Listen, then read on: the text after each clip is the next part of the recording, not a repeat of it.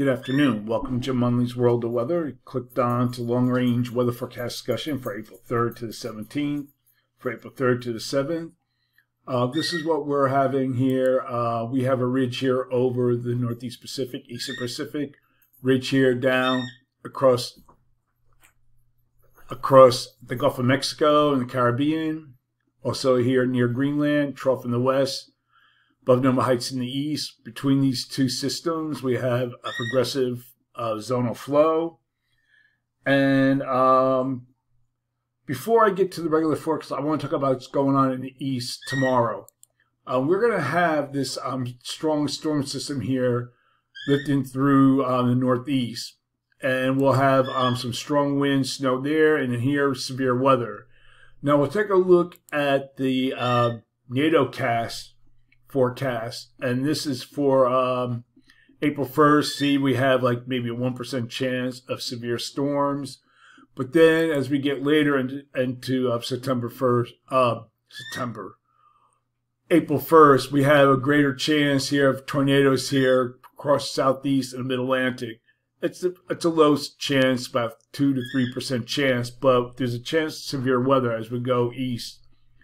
And here we'll look at the system here. Here's our system moving through the east.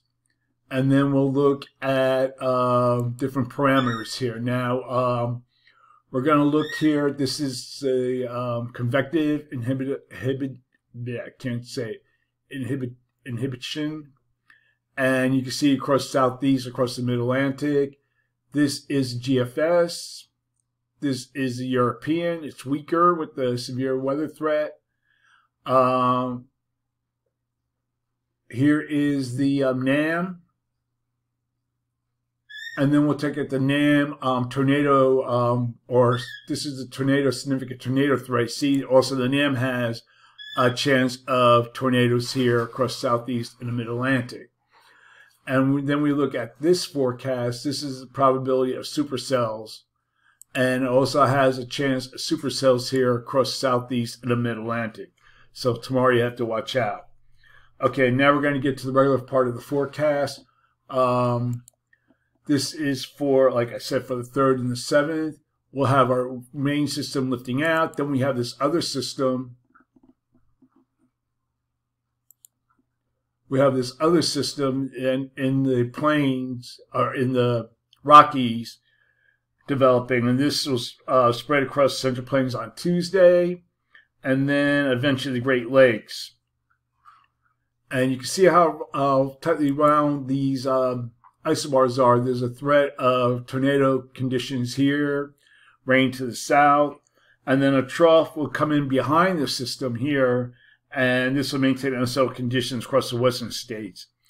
The system will produce a broad area of wintry precipitation I just showed you, and then in the warm sector there'll be thunderstorms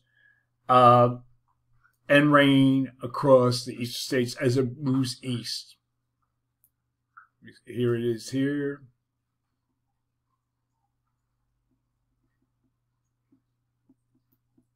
And it looks up through the Great Lakes.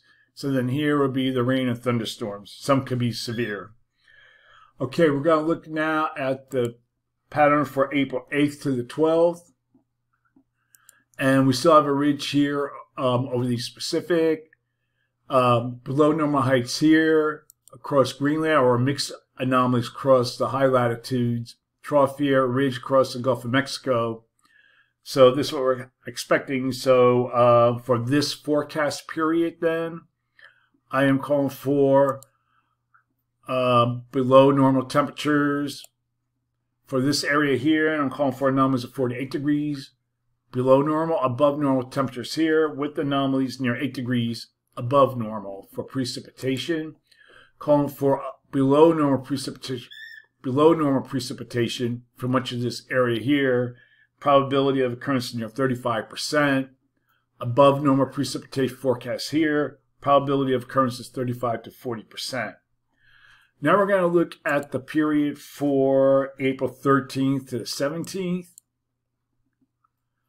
And most of the models here, the GFS, its ensembles, the European, all have a ridge here in the west, trough in the east. To a lesser extent is the GFS, is the European, but we also have above normal heights here from Greenland, from Alaska to Greenland. However, you look at the Canadian ensembles and the NAEFS, has more of a zone of flow with near the above normal heights. So I'm going with the consensus.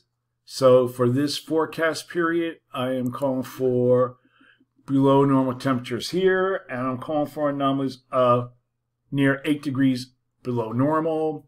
I'm going with what it's been for so far all winter and into the spring. So far is below normal temperatures here.